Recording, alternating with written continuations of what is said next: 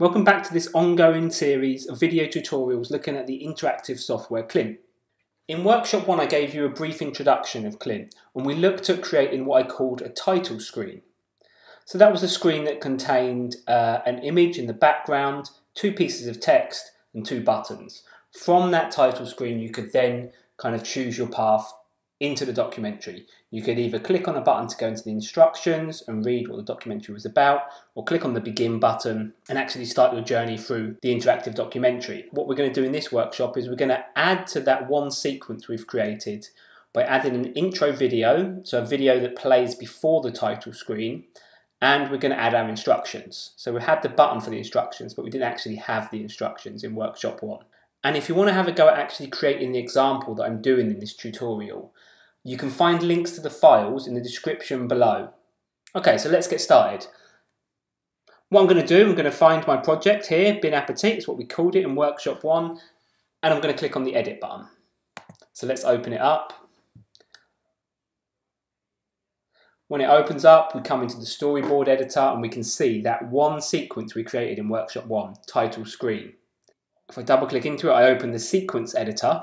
And on the screen at the moment, if I hide my media library, we can see what we added to this background image. We had two pieces of text, a title and a tagline, and then two buttons, begin and instructions. So the first thing we're going to do is we're going to add a page for our instructions. So I need to create a new sequence to do that. To create a new sequence, what I'm going to do is go back to my storyboard. And I'm going to click on this little plus down here in our storyboard. And what I'm going to do is I'm going to click on this little plus in the bottom left hand corner of our storyboard. And you can see if I hover my mouse over it, it says add new sequence. Okay, so let's click on it. We add the new sequence. I'm going to drag it down here underneath our title screen. So when you're working in Klynt, one of the things you're going to want to think about is how you lay out your storyboard. And I'm going to show you today how you can colour your sequences and your transitions to make them stand out and make it easier to see the paths through your interactive documentary. So here I have my sequence 1. I'm going to place it underneath my title screen for now. First thing I'm going to do is rename it. So currently it's called sequence 1. I'm going to call it instructions. Let's label everything so we know exactly what they are. I'm going to change its duration. By default it's 30 seconds. I want it to be 2 minutes. I'm going to change that to be 2 minutes. And then the final thing I'm going to do is I'm going to change my background. So my background's black and currently the opacity is 100. I'm going to nudge that down to be 50. And I'll explain why I've done that later when you see what we do with these instructions, and hopefully it will make sense.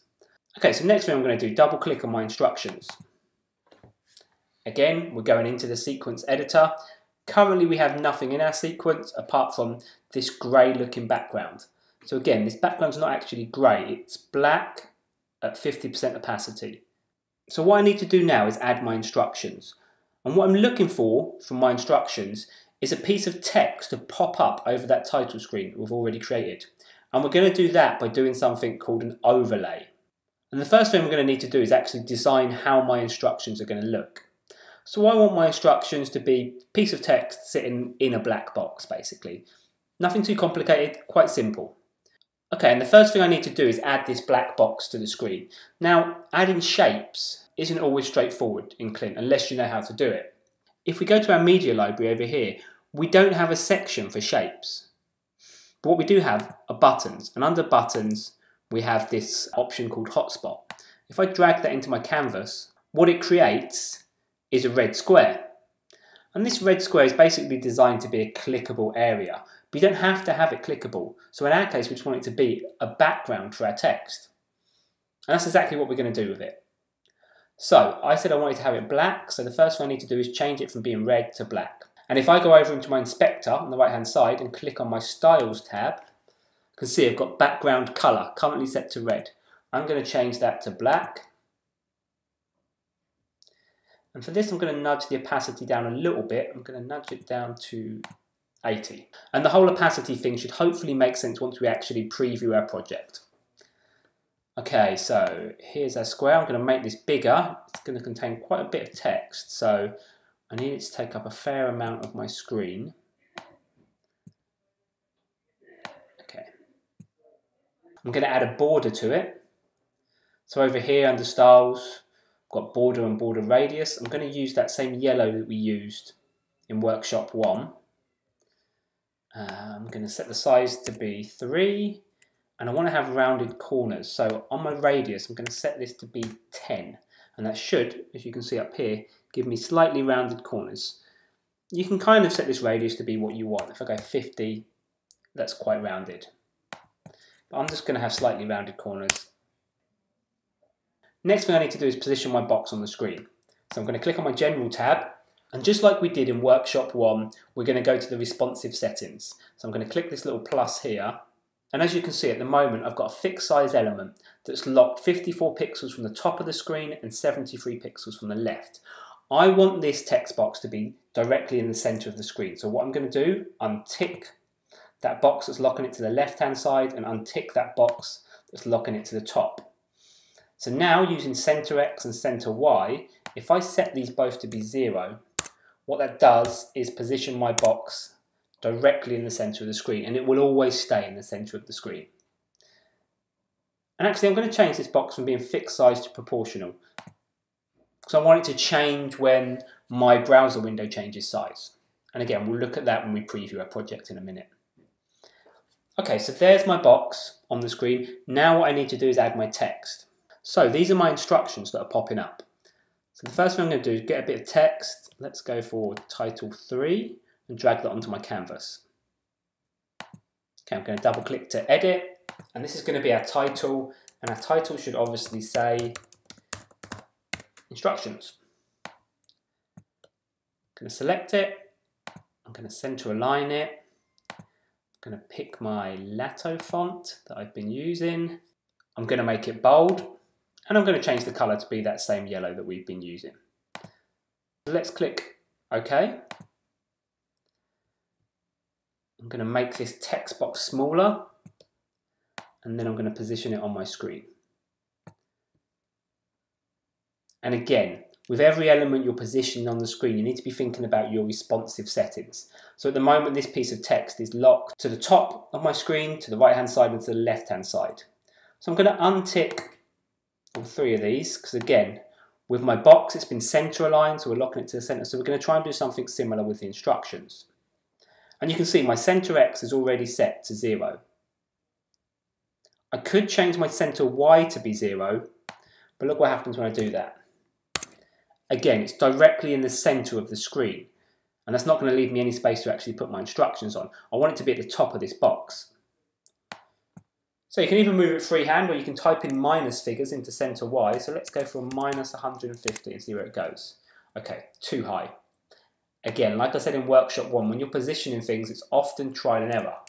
So I want it to go lower, so let's make this number a bit lower. Let's try 130. Okay, so minus 130 looks good. Again, I'm just going to make this box a little smaller. And actually what I want to do, just like my box, I want to make my text proportional size. Now we need to add our body text. So let's go into texts, let's grab our paragraph, and let's drag that onto the canvas. So again, I've got my double click to edit here. So I'm going to double click in. So I need my instructions. And what I don't want is you to have to watch me slowly type out my instructions in here. So what I've done, I've prepared a Google document that's got my instructions in. Don't need to take this title here because we've already got that on our sequence. I'm just going to take these 3 paragraphs of text here. I'm going to copy them, go back into Klynt, and then just paste them in here.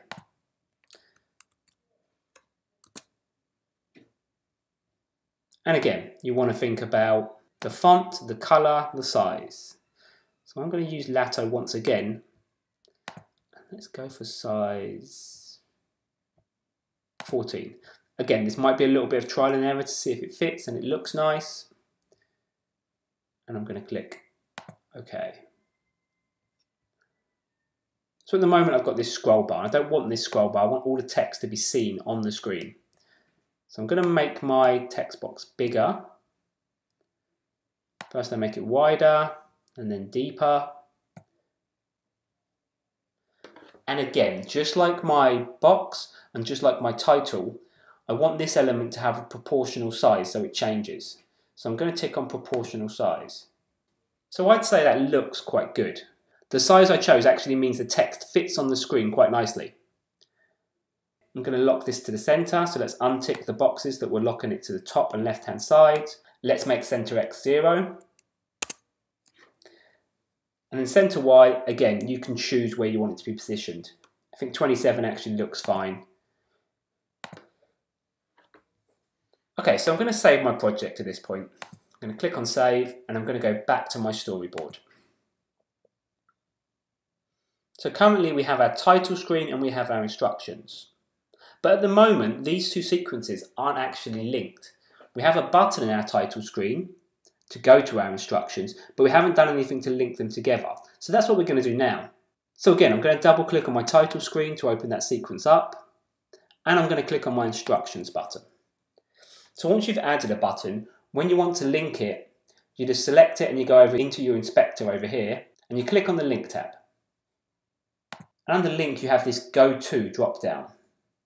If I click on this drop down, you can see I've got sequence, so we can link to another sequence. Widget, I'll show you what widgets are in another workshop. They're basically related to what you see in your footer. And you can also link out to a web link. So if you want to go to an external website, you can have a link for that. But obviously we've created a sequence with our instructions in, so we're going to click on sequence. And then we need to find the sequence we want to link to. So sequence, instructions. And the final thing I'm going to do is click on this overlay button. Okay, and you'll see what that overlay does in a minute. Actually, let's untick that for now, and we'll see what happens without the overlay. What you can also do when you're adding a link, you can add a tooltip. So a tooltip is basically a piece of text that pops up over the element when you put your mouse over it. So if we wanted to, under tooltip here, we can have a piece of text that pops up that says, read the instructions. But because that button already has the word instructions on it, I don't think we need a tooltip. I think it's kind of spelled out for you already. And you can also pick the transition. So how do you want our sequences to transition into one another? So I'm going to click on none. I don't want there to be any transition. I just want it to pop onto the screen really quickly. But like I say, at the moment I've unticked this overlay box. I ticked it and then I unticked it. And that's because I'm going to come back to it in a minute and show you how it works. Let's go back to our storyboard. And you should be able to see we've now got a black arrow linking our title screen to our instructions. And if we go File, Run Project, our browser window opens and we can see our title screen. And now if I go to Instructions and I click on it, you can see that takes us to the sequence we've just created. Okay, and in here we have our instructions. But like I say, what I really wanted this text to do is pop up over this screen, over this title screen. So to be a little window that actually opens over this screen instead of going to a new sequence. And that's basically what the overlay sequence is all about. It means you can get one sequence to load on top of another sequence. And this overlay option will actually be really handy in Klynt. It will just give you some extra options in terms of design and interactivity. Okay, so let's have a look to see how it works. So I'm going to go back into Klynt. And what I'm going to do is I'm going to click on my transition down here. And you should be able to see, go to sequence, go to instructions. So I don't have to go back into my title screen sequence to change this link. I can actually just do it by selecting the arrow down here. And what I'm going to do is tick on overlay. And now let's run our project to see how it looks. So run project. Again, our title screen currently looks exactly the same as it did. But now when I click on instructions, let's see what happens to that sequence. Okay, so it's a subtle difference, but you should be able to see that in the background I still have my image showing. So my title screen is still showing. And the reason it's still showing is because it's now an overlay and because I have the sequence that loads over the top of it with a background opacity of 50%. I could take that background opacity down to 0 and it will really look like my instructions just pop up on top, but I like it kind of fading out a little bit. I've got this close button in the top right hand corner, and if I close it, it goes straight back to my title screen. Click on instructions again, there you see it load up.